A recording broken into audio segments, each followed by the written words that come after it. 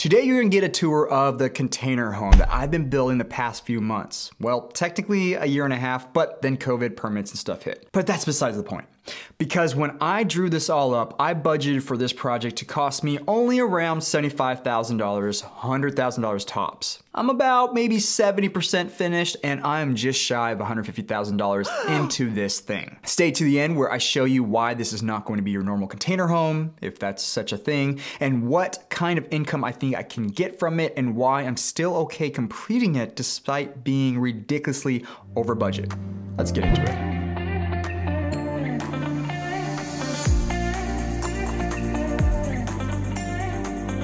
Now, I've got a free live webinar for all of you interested in land hacking. If you want to understand more of my blueprint and get to ask me your questions, I strongly encourage you to go to my website, kaiandrew.com, and reserve yourself a seat. Like I said, it's free and I'll be hosting it live myself, but at the time of this recording, there's still seats open and available. It is limited seating because, like I said, it's live. Hope to see you there. Now, if this is not your cup of tea or no hard feelings, you can grab my free guides on my golden triangle method when it comes to finding the right areas to invest in, my spreadsheets to show you how I run my numbers, and even my list of profitable structures, and my new freshly updated sheet of how to finance or what kind of financing to get.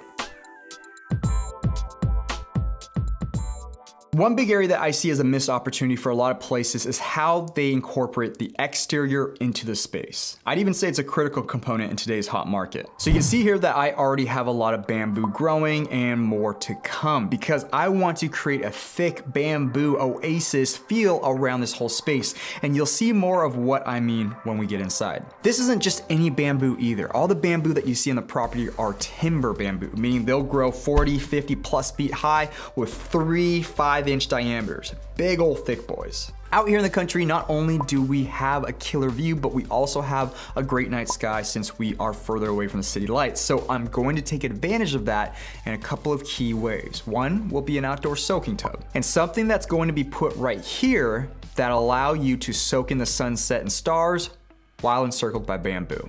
Now, I don't want to share it with you just yet because I want you to see it when it's all done. My students do get to know more about my design strategies, so if you're dying to know, become one of my students. Now, when it comes to spaces like this, privacy is huge. Nobody wants neighbors or to be around a lot of strangers, especially if they're booking a place at this price point and in this location. That's why I'll be putting in this private driveway so they don't have to share it with the one in the main house. It'll add to the experience and create a more secluded feeling when they pull up to the house. I'm even contemplating painting a really cool mural on this wall to welcome you as you pull up. Haven't decided on it quite yet though. Now, with the exterior of the containers themselves, I wanted to show off the uniqueness of the containers, but I also wanted to add some more modern and traditional elements like a metal roof and clear cedar tongue and groove for the soffit. Oof. That was expensive at the height of the lumber prices. All of that in the wood you're going to see in the bit really screwed me over on the budget. But I will be tying everything together by painting the body white and all of the trim and windows will be black.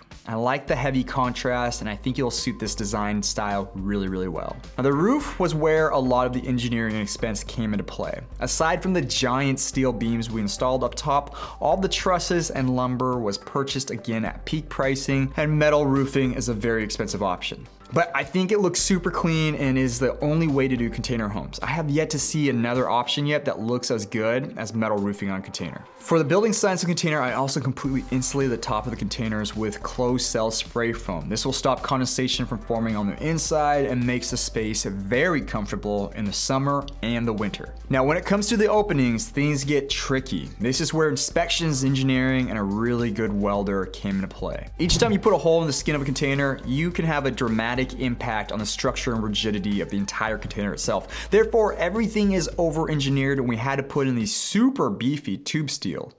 We added these flat stock steel for additional waterproofing and aesthetics, but this is where a lot of the work came into play.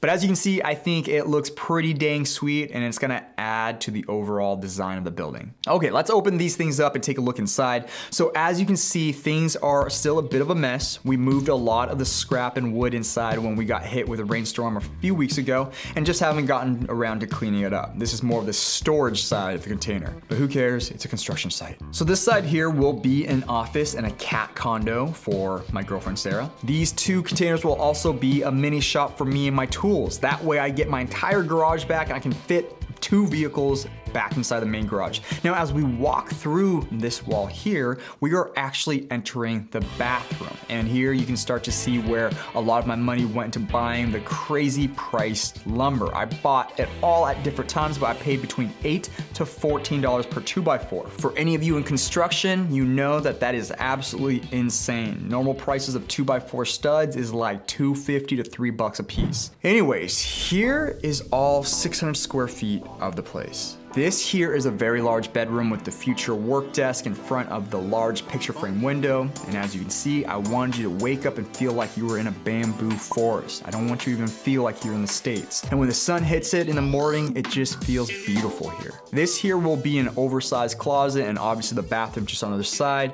Over there is the coat and cleaning closet. Now, as we step out here, you see the main entry door, which we saw earlier, and it opens right up into all of this. Windows and views. Now, you know I don't like just views in my space. I have a couple tricks up my sleeve to make this place very different. Perhaps some 3D walls, a rock climbing wall. Again, I want to save all of those for you when it's all done and installed so you can see it all nice, clean, and perfect. Now remember, when I build from scratch like this or even remodels, I focus around a term. I'm not sure if I made it up or not, but I call it Instagrammability. Every single room in this space will fall into that bucket. What pays these days is being different, not better. Better is too easy to achieve. Different is much more difficult and requires something a lot of people drowned out of their lives a long time ago: creativity. The overall plan: be different. So let's address the elephant in the room. I'm basically already at double my budget. Why am I still doing this? And how am I still optimistic about all this? Easy. I've been preaching this on my channel and to my students: never run out of cash. Make sure you run your conservative numbers, and even in your worst case scenarios that you cannot predict, the model still works and you make money.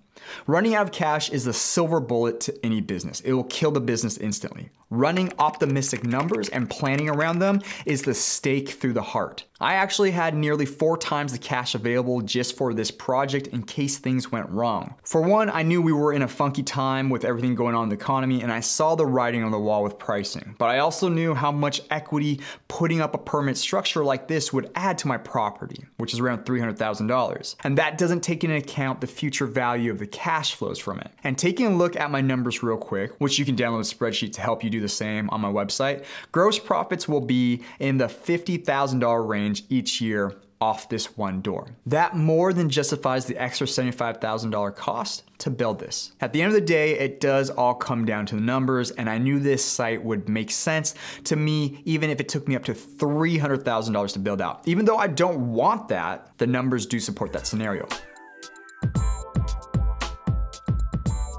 By now you're probably wondering, what the heck was that counter that kept popping up on the screen throughout the video? Well, those are unique points. Most spaces and listings that are listed on any type of platform have maybe 1 or 2 points. The decent ones have 3, maybe 4. Just from this quick tour and what we counted out, there's up to 8. But when we're finished, there will be well over a dozen unique aspects to this property. Now, why does that matter, Kai? 3 words: barriers of entry. We know that unique and different stays pulling customers and guests. Okay, that makes sense. But it does something else for us, and only you who stuck to the end of this video know this now. Barriers of entry makes others have to compete with you instead of you having to compete with them. It's both strategic on the customer side as well on the business side. Listen to what I'm saying here. Being different is no longer a choice. It is critical if you want to succeed in the long run, attract guests, and limit your competition. Why do you think Airbnb rates inside major cities are averaging like $80 a room? Anybody with a pulse can buy and get a place and put it on the platform.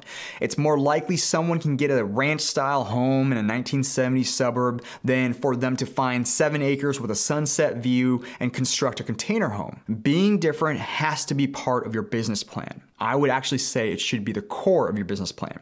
And that kind of stuff is exactly what I'll be teaching in my free live webinar later this month. So go get a seat before things fill up. And again, if you're super serious, go join my waitlist for the live land hacker program that I'm teaching in August. If both of those aren't of any interest, at least go get some free guides. If you made it this far into the video, you have to be somewhat interested, right?